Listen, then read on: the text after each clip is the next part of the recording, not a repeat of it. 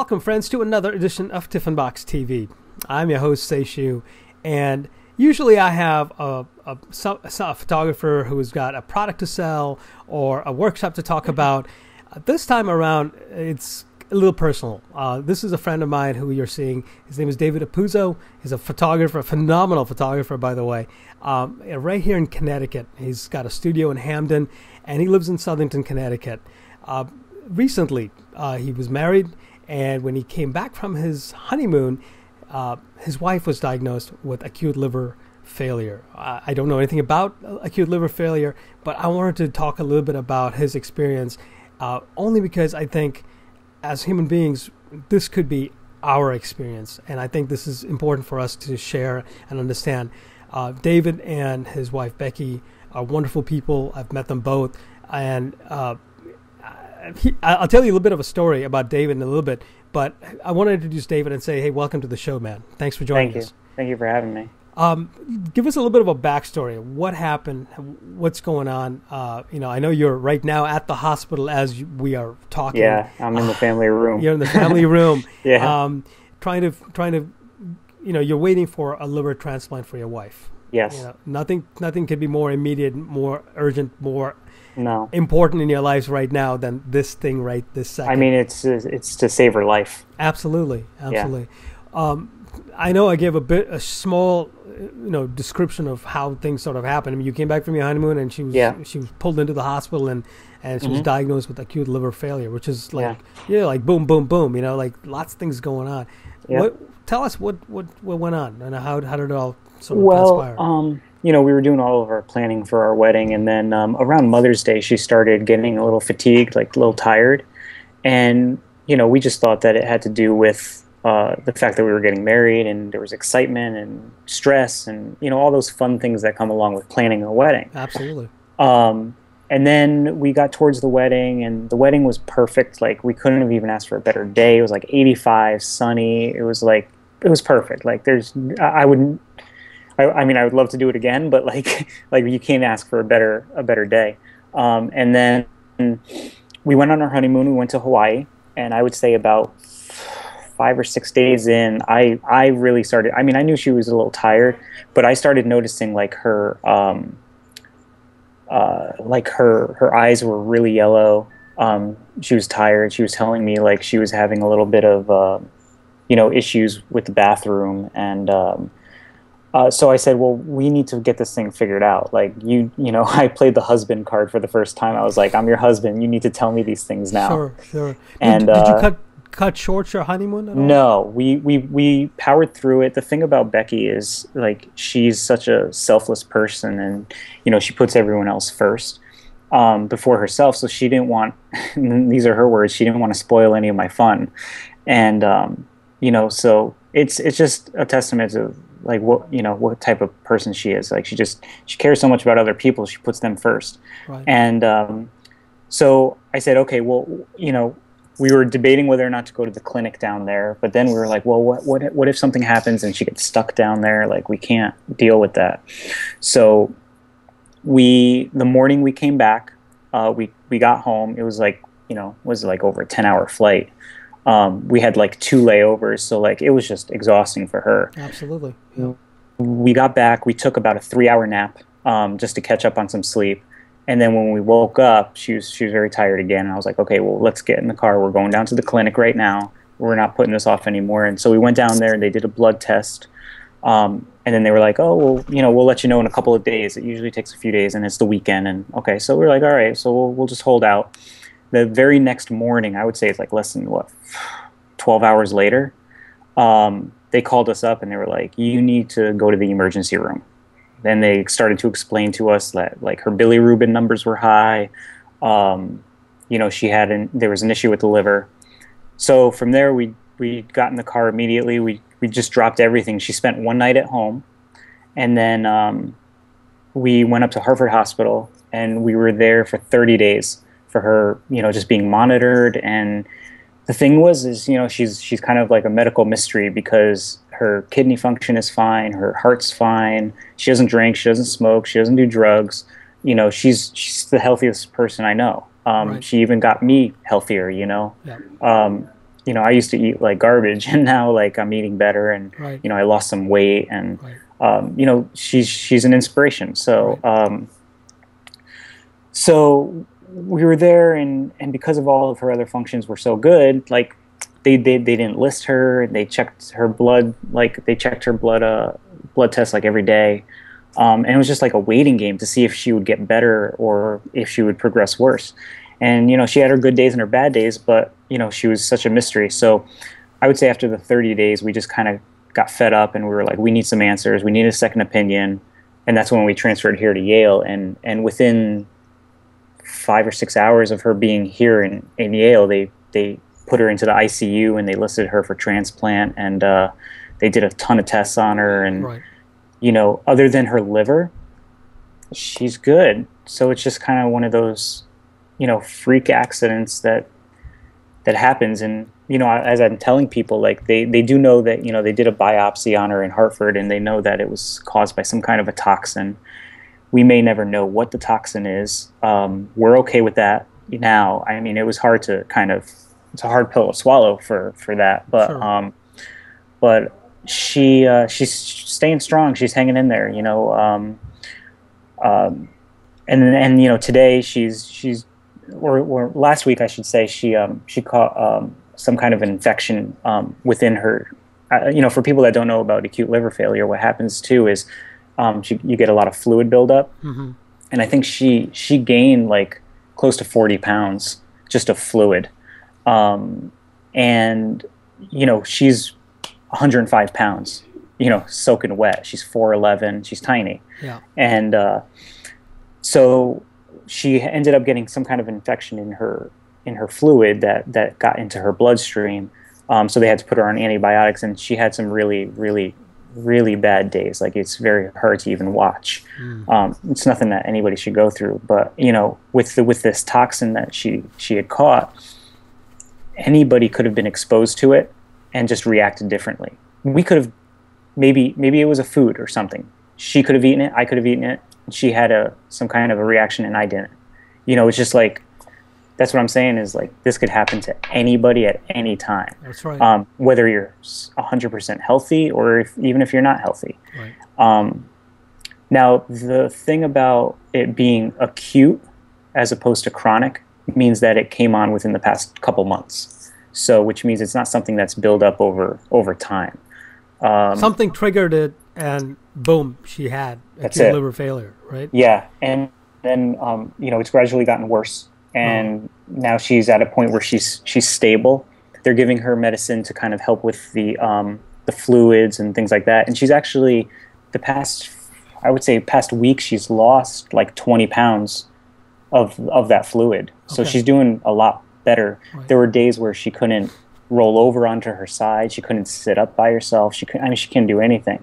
We'd have to help her with the shower and the bathroom and things like that. But, it's very, very difficult, especially her being only 31, and completely healthy. It's like, no one should have to go through that. And absolutely.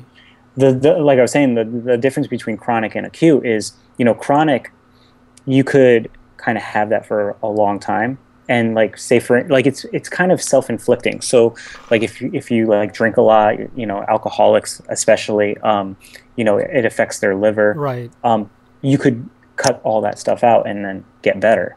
The thing about acute liver failure is it comes on really quickly, without warning, and you don't know what tomorrow's going to bring. Right. She could still have a really bad day. She can have a really good day. There's no telling what's going to happen. So now you are playing the waiting game. You're waiting for a liver that you would accept, that would work for her. That would be matched with her, I'm sure. Yes. And that's a completely, like, as you were telling me before we started recording, it could happen in the next 5 minutes, or it could be something that could happen in the next 5 days or 5 months. Hopefully not 5 months. Hopefully it's really, really soon. Seriously. But while all of this is happening, clearly you are you're not at your studio, and neither is Becky at her hair salon. She's a hairstylist. And you both are self-employed. Clearly, this is taking a toll on you in terms of your finances. And you know, there's a fundraising campaign, I guess if that's what you call it, on GoFundMe. Yeah, her friend Tracy, which was one of her bridesmaids and a longtime friend. Her and her girlfriends, who have been friends for a very, very long time, got together and they decided they wanted to do this for us. So they put it up for us. Yeah, absolutely. Yeah. Very unexpected. Yeah, I will make sure to link to that page. So far, friends have rallied and contributed close to $22,000. But as we all know, the business we're in, the photography business we're in, is seasonal. I mean, wherever you are, there's the wedding season, there's the portrait season, there's a season to go to the beach, whatever it is, There's just, and there's ups and downs in this economy as well. And there's lots of challenges. And so this is an appeal, not just from David, but also from me for everyone who's listening in and watching this short interview with David, to step up, to say, hey, let's rally together and put some money down, and that can help this new family really make it. They're challenged already on the medical side. They shouldn't be challenged on the financial side. So that's my appeal to you. I was going to tell you a story about David. David and I went to Inspire early this year. This is how I got to know David. There was this incident where my wiper blades did not work for some reason, and we were running right through a snowstorm. And David was such a trooper, and he was like giving me suggestions. And one suggestion was very, very simple. He said, "Why don't you just stick your minivan, which is what I was driving, right behind one of those tractor trailers, and that would kick up a lot of the water, the dirt, whatever, and then use that as a way to as my wiper fluid." Yeah, it was brilliant. I mean, and it was so timely, so just useful. It's just that kind of thing that I loved right away about David. And there was one other thing. And while we'd stopped to get some gas or whatever, go to the bathroom. It was a long drive, 4 hours up from Connecticut to Maine. I'd gone in to use the bathroom, and David had popped out and bought wiper fluid for me. And he didn't buy just one bottle. He bought 3. And I was like, dude, what's going on? He goes, oh, just, let's just be sure that we have enough for the whole ride. And that showed just how generous you are, man. Really, the fact is you are thinking ahead and really, you're like a problem solver all the time. I can tell. And that really endeared my relationship to you. And I just feel like, wow, this is really a guy to keep in touch with all the time. So glad you were able to talk to us today. I know this isn't like the ideal situation to talk about. At some point, we're going to talk about your photography work as well, because I know you do some amazing photography. But this is a personal appeal from both David and I for all of you to just step up. This is. I want to, if I can interrupt you for a minute. I just want to say, we. Another story about this whole situation with Becky is we went off telling people for over a month because we were hoping that this would kind of go away on its own, right? Because there are people that they regenerate and they get put in the right situation, but this isn't the case for her. Right. A lot of people have been telling us about like live donors and everything like that, but the fact of the matter is Becky's liver, when she came in, you need 20% of your liver to survive. And when they did the biopsy, she has 25% functionality. So she's very close. And because of that, we can't have a live donor. So we're trying to raise awareness now that, how important it is to become a donor. And, that's what we'd like to get out of it as well. We're extremely overwhelmed with the generosity of complete strangers and our friends and family. We've gotten so much support ever since we made our formal announcement. And it was actually a really big release for us because, we just got married. So, yes, I would get messages from my friends and family. Oh, congratulations. How's everything going? And you're like, what do you say to that? You can't really do anything. So, So we're very thankful, very grateful for all the support that we've gotten up till now, and continue to get through everyone. I mean, she gets like 20 thank you like get well cards a day. It's ridiculous, like the amount of people that have just been, and that just shows you how much she means to everybody. Absolutely. Because right. You know, she just touches so many people right. that, you know, they want her to feel better, and they want their Becky back, you know. Absolutely. And it's just it's sad. It's very sad, and we just want to get through this and get home and start our lives together. And you know, the generosity that everyone's been giving us is completely helpful. You know, we're not people to ask for money. We're not people to ask for anything, really. I mean, and that's why we didn't tell anyone for over a month. But, you know, you got to a point where she got listed and it was right. very serious. And we're like, well, we have to tell people now. I mean, we have to let her clients know and everything, because, you know, that would get pushed off. And you can only tell her clients that, you know, she's off on medical leave for so long without giving a reason. So it was a huge release. And then as soon as it happened, the immediate 24 to 48 hours were just completely overwhelming. Like even today, I'm sure, like right. it hasn't stopped and it hasn't slowed down. My phone's constantly going, and it's just, you know, the outpouring of support is just, right. I can't thank everyone enough. It's right. just, it's amazing. And even the photography community has stepped up and helped me out. You know, they offered to edit my weddings for me. That's right. Yeah. And I think get me going. Carla Ike stepped up. She reached out to me. Yes. And, you know, I'm so grateful for that. Yeah. I mean, luckily my summer is a little lighter. So I only have like, you know, 4 or 5, but they've like the community, the photography community, you know, her hair community, like all of her friends, and it's overwhelming. Really, and we're just very, very, very grateful for everything.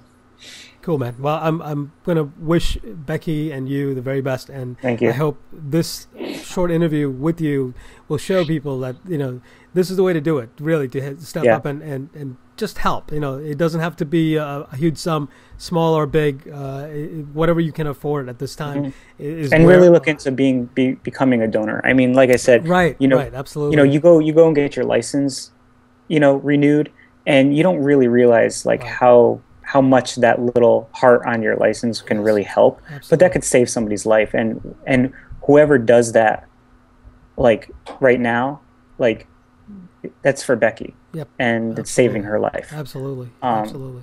So it's just like, it's very intense, but you know, we're trying our best to, she's so strong. She's ready. We're both ready. We want to move forward. So we're just at a waiting game, but we're very grateful for everyone. Give her our very best. And, I absolutely will. Thank you. And I'm so glad to hear that she's able to step out of her room yes. and go get some sun. As you said. said. Actually, when we get done right now, I'm going to go take her up to they have a healing garden. Excellent. On the 7th floor. Oh, wow. We're going to go out there, and she loves to just lay in the sun and soak it in and relax. Awesome. Awesome. So yeah. Very good. Well, thank you again, David. I look forward to seeing and hearing the progress and yes. The success of this story. Definitely. So thank you so much for joining me today. And if anybody wants any updates on her, more frequently, we do updates and on the GoFundMe page, right? Yeah, you don't even have to donate to get updates. Like what you can do is you just go to the website and there's a subscribe button, and if you subscribe, anytime that there's an update, you get it emailed to you. So you don't even have to keep checking back. And like I said, you don't have to donate. You just, you know, we just want to raise awareness, and you know, even though you're healthy, whoever it is in this world, like this could happen. Absolutely. Thanks again, David. Take care. I appreciate it. Thank you. Bye.